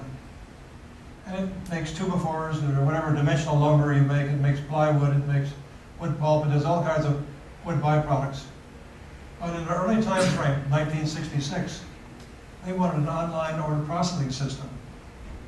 And that's a long time ago. And they said, well, IDS and the problem controller as you have it can do exactly what we want to do, but we can't depend on having just the card reader and the card punch as input-output devices. They said, we'll get a DataNet 30 device, which is a communication controller that GE made, and essentially connect it to a teletype system with teletypes in the mills, in the warehouses, in the sales offices, in the headquarters. And they could all send teletypes to each other if they wanted to, or they could send teletypes to the Weyerhaeuser version of MIAX, which was their manufacturing control system and order processing system. And it ran handsomely. You know, it accepted orders and told Weyerhaeuser to ship them, and they shipped them and fed back and ran quite nicely. But they just caused havoc in the Tacoma Computer Center because they had no online I/O devices. And the operators were totally frustrated. They said, what's this thing? I said, light's blinking, but what's going on? I can't tell. The disk's moving. And they couldn't tell it was a loop. They said, what they did, well, they put on a selectric typewriter. And once an hour, they had to type out the queue of transactions still to be processed. If it changed from 1 hour to the other, it's supposed to be running. But you know, it was one of those, it was really a standalone system. And it ran day and night, all week long. And to my knowledge, it had no scheduled maintenance time. I don't know, I said, to my knowledge. But I do know at one point in the game, I was talking to a gentleman who was the vice president of Weyerhaeuser, who was responsible for the information technology and other things in that technology area. He said at one time in their history with this first GE 235 system, that they had all of a sudden a surge of new orders coming in. They were coming in faster than the GE 235 computer could handle them. So on Monday they'd start out with an empty queue, and Monday morning the queue would build up and build up and build up. So actually, even though it was running overnight processing orders, it still couldn't get all the orders processed before Tuesday morning orders started coming in.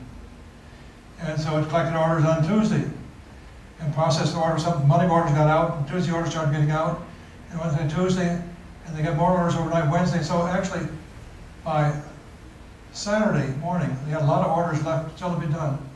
I said, the thing you understand that at this time when these orders are backing up, we still could get a new order code, a new customer code assigned in about 15 seconds because of priority sequencing of these transactions.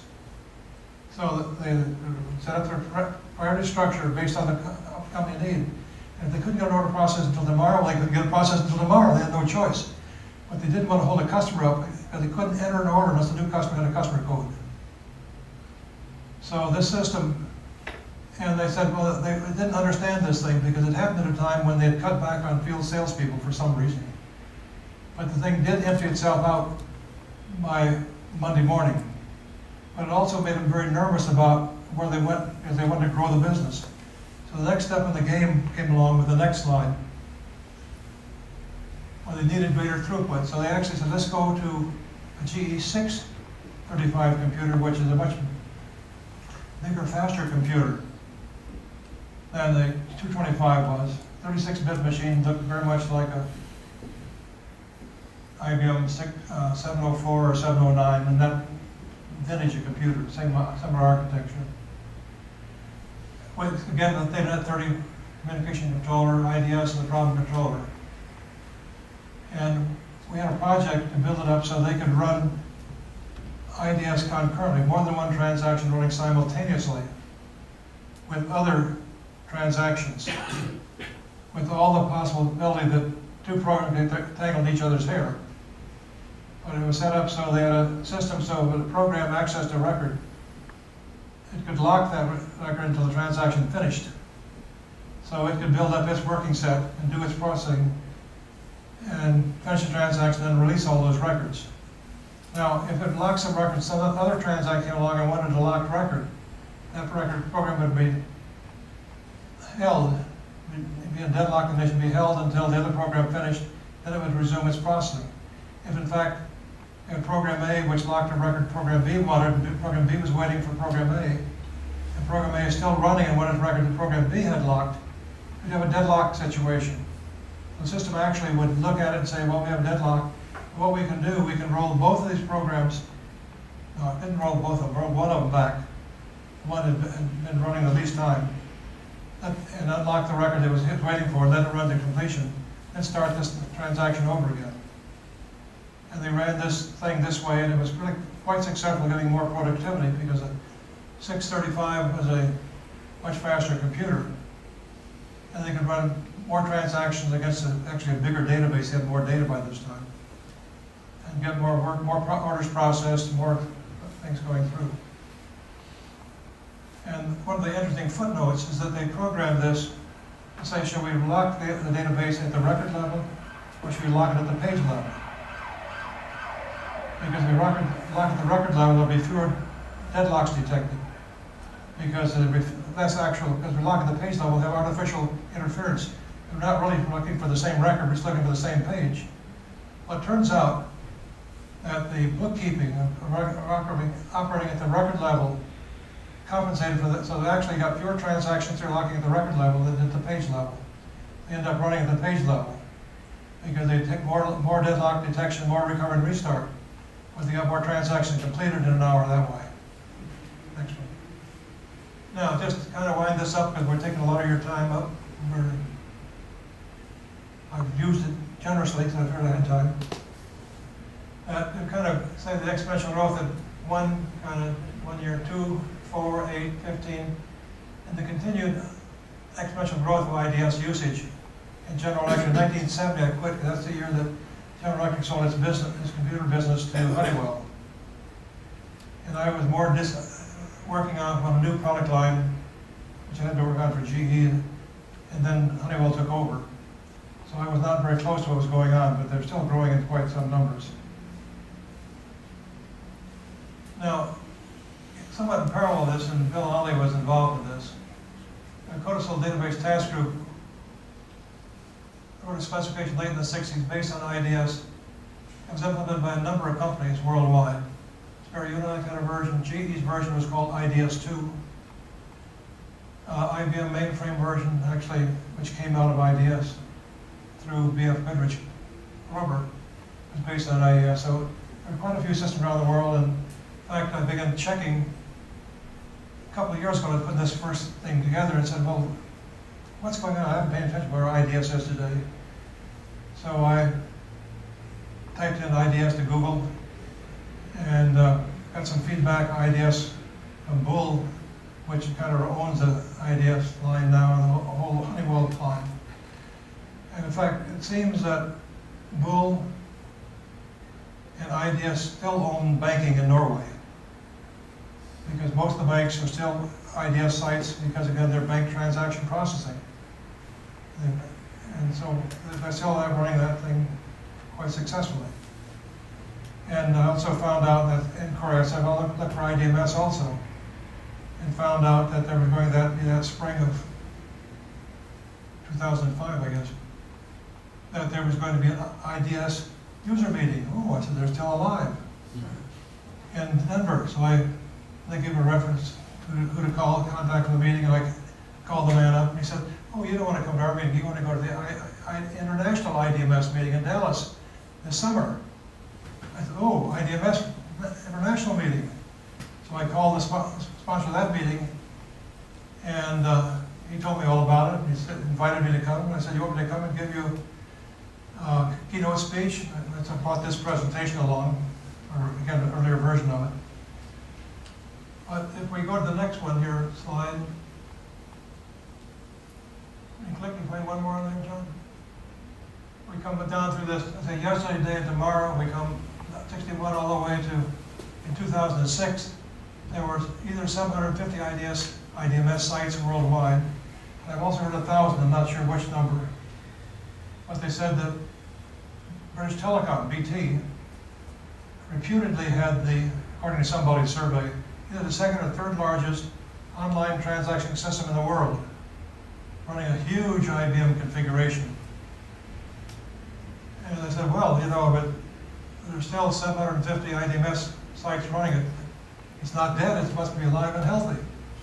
So actually I have a meeting scheduled tomorrow morning with British Telecom to ask them, tell me about how this thing managed to survive for 45 years. You know, they say we send the old computers to the computer museum, and old data goes to work every night. And this again, the business of the same data they had 45 years ago. Changes, of course, extensions. But I'm very anxious to go, and then they said, well, some of the people at BT said, well, we can't come to your meeting this afternoon, but could you give us 20 minutes of your talk? So we'll run this thing tomorrow afternoon for BT, and then I'll have my list of questions for them, try to fill out the history. How did you get to IDS in the first place? What are your horror stories of IDS? You know, what went wrong for you learned about? What's going well? Why are you still using it? Why haven't you gone to something else, DB2? I think I know some of these answers. I know the man from the international meeting who actually works for Ross Perot Data Systems in Texas. So they've tried twice to get off IDMS and failed both times. Now, what do you really mean they failed? The new system didn't run as well. You never could find it. One thing, you can't find IDS programmers. And that's one of the problems, that people don't want to learn a 45-year-old language. So I'm interested in filling in this story, which is, so next one, what's it say? I know. British Telecom tomorrow, that's where we're going. Next one. Talk about data structure diagrams. Have you done that already? I'll say thank you. Now, can you read this diagram? Who will volunteer? Bill Lally will be cheating, he knows. A data structure diagram. Yeah. Okay, let's read this. We have BCS members.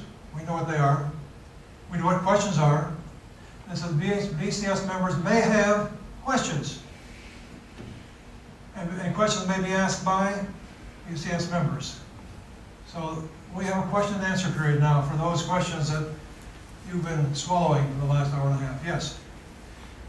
I'm intrigued that you bring in your presentation, you bring in the subject of data recovery from failure, quite late in the presentation. And clearly this reflects the way in which the system developed. But I'm intrigued to know how the system ever worked without that being there. Well, but see, it didn't work very long. I'd say days and weeks. Because the first system to come up was International General Electric. In fact, they had been designing their recovery and restart from the moment they looked at it. Because they had a real business to run. So I was sitting with a different hat on, and they weren't. They had day-to-day responsibility. And so they started plugging the gaps that I had missed. In fact, the computer we were working didn't have any tapes on them, except the one we were using to compile the programs. So, you know, the reality catches up with you. And then the performance things that they brought out, ways to make it run or in real time. Yes, Bill? I'm sort of intrigued by the early part of your presentation by the question of the arrival, the emphasis you place on the arrival of the disk storage mechanism. Because prior to the arrival of disk storage, we had lots of sequential files, and with that kind of hardware technology available, we couldn't possibly have invented the kind of database systems that you invented. So my question is really, to what extent you triggered, well, my understanding of the disk is that it was actually originally invented by IBM at the RATMAC, I think, in 1958. And the trouble was, IBM didn't think they could make money out of it. They didn't think they could make as much money out of it as they could make continuing to sell these tape units. So they didn't, as far as I can make out, they didn't seem to push it. The first people to use it, I think, were General Electric. Whether it was the RATMAC or whether it was something based on the RATMAC, I don't know. But surely that was what the big enabler of the database. Oh, well, you couldn't have a network database in that sense. No, yeah, I agree. No, there were no drums big enough, and the disk files were hardly big enough. So that was an enabling legislation. So back to the slide, it said we had a computer. The 204 disk file was coming because it wasn't in the field yet when we started. But that triggered your thinking, really. Well, the problem said we need the disk file, Yeah. or we needed enormously big drums or something to solve the problem. Yeah. Because they weren't doing manufacturing control systems on tape systems, but they were like the one I said, they're making a plan, then abandoning the ship because they couldn't maintain it. I wonder if Bill's point another way around, that if you've been doing this in IDM, you might have been stopped. IDM will wedded to sequential files because that's what they had. And I suspect IBM were more reluctant to bring out this than GE. Well, the factor in GE were one of the dwarfs rather than so wide. Yeah. It was probably an important issue. Well, I would say that IBM was driven by marketing, and GE was driven by engineering and manufacturing. Yeah. That they answer the same question. Yeah, they did. They were selling punch cards. They only needed 17 computers in the world, at one point, we thought. So that's long since gone. I thank God you work for GE and not IBM. That's what I'm saying. Yeah, that's right. Next generation step, I'm sure people within IBM told Ted Codd, design a database system which we can say is simpler than IMS and which will use lots more processors. Well, the interesting thing about the Codasol group that started developing standard started out as a list processing task group, and it went nowhere. And no one was interested in list processing, except the artificial intelligence people. I think that the name was changed very quickly. It was changed very quickly to something that was more relevant to what we thought the application was.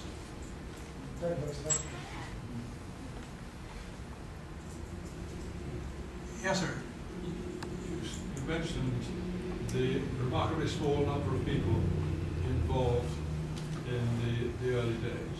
Yes. And the immense achievement came out of it.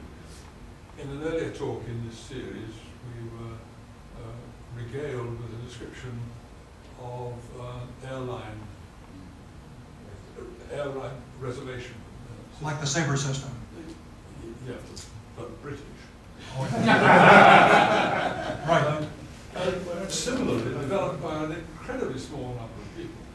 I think because at the start of any major project, the innovators don't realise the scale of what they may be getting into, and so can take brave steps that nowadays, when we all know so much more about how big systems get into trouble, we wouldn't dare take those first steps. Or if we did, we'd make sure we had an army of well-equipped people to Well, again, put it another way, they started to do something and no one told them it wouldn't work. Yeah. Well, So it did work. that was my thing about it. I'm amazed they entrusted me with, actually, I spent about 3-4 years of salary. Now, it wasn't current day salary, but 4 years of salary and a couple of people to do something on the faith that we could do something useful. But you know, the interesting thing, I said 2 people, Homer Carney and I did all the programming for IDS and the problem controller. Total 4,000 instructions. Now why does it take 4 years to write 4,000 instructions? We wrote some of them several times, of course, before we got them right. But you know, somehow it takes a computer 10 times as many instructions now to do what he's doing 1 instruction. And I don't understand why. This high-level language are so high that no one knows what they're doing. But first of all, that looked at what PL1 as a programming language expanded into assembly language code because it was doing a for loop incorrectly. And I was trying to use IDMS on with PL1 as a programming language. And it was not iterating the way it should. So we finally said, let's expand this out and look at the actual assembly language code and see what's trying to do it. And actually it was, the PL1 compiler was doing it incorrectly. But you know, there was this whole batch of code I could write in 225 instructions to do the same thing this whole thing did. You got to set up a stack frame, do all this stuff, undo the stack frame. So it used to be easier, I think. Not that I was smarter, but it was easier in those days. And we didn't know what we couldn't do. You didn't know you couldn't do it, and you had very few people. Therefore, the complexity did not set in. The complexity that kills it. Well, also, the fewer people you have, you don't have the complexity necessary to build interfaces between people. Because Homer and I had a very clear interface. We called, what's a subroutine called QBIC, Q Block In Core. And his job, I call QBIC, so get that thing in the core and tell me where it is. And what on behind the scenes, not my problem. And there was another one called SWS, Q Set Right Switch, which means I've changed this page. At some point when you're ready, either to you need a new space for it, either write it out. You can't just dump it. Yes. There's another question triggered by what you just said.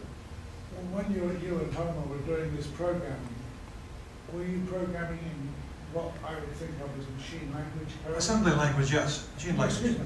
Machine language code and assembly language are different. No, this is assembly language. This was assembly. But there are one-to-one ratio. A symbolic assembler where you could give names to... Yes, you give names to things, yes. Okay, so it was assembly. It's a similar language. Okay. But there's a one-to-one correspondence between assembly and... Was it anything like SAP? Pardon? Was it anything like IBM's SAP? I don't know the answer. That was the original, the first symbolic assembly language, actually. It probably wasn't much different. I don't know though. But it must have been fairly close to machine language. Yeah, because machine instructions were similar. You know, you could add, subtract. Did you have address registers? Pardon? Did you have index registers? I'm sorry, I'm missing your bill. Do you have index registers? Ah, 3 of them. 3? 3 index registers. Wow. Just as many as... What was the third one then? You needed 2. Oh.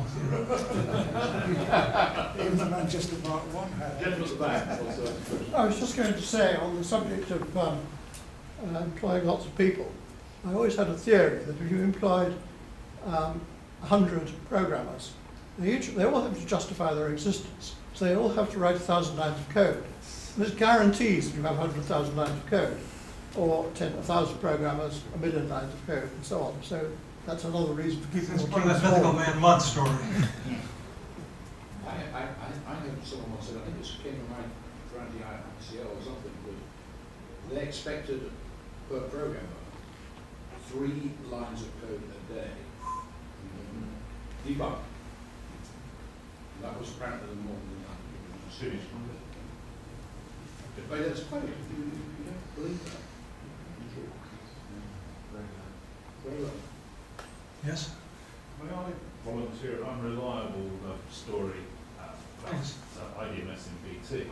You'll be aware that IDMS was, the rights to IDMS were sold by Cullinane, or the rights to use it sold to ICL in the 1970s, quite cheaply, I understand, because Cullinane were in financial problems at that point. When it came to implementing what we would now call a customer relationship system to BT, BT were undecided as to whether to buy ICL mainframes or IBM mainframes. So they decided they would actually implement their CRM system on both, which is how they came to choose IDMS. Because IDMS was the database management system which was common to both ICL and IBM mainframes. Now that may not be accurate, but I believe that to be accurate. I don't doubt. And I believe that's what you may hear tomorrow. Good. Interesting. And how recently has it been ICL machines or whoever owns my ICL these There's days? a story I've just told you would be about, what, 20 years ago? About 20 years ago. Okay. Any more questions? Any more stories? Well, thank you very much for being an attentive audience. Charlie, thank you very much.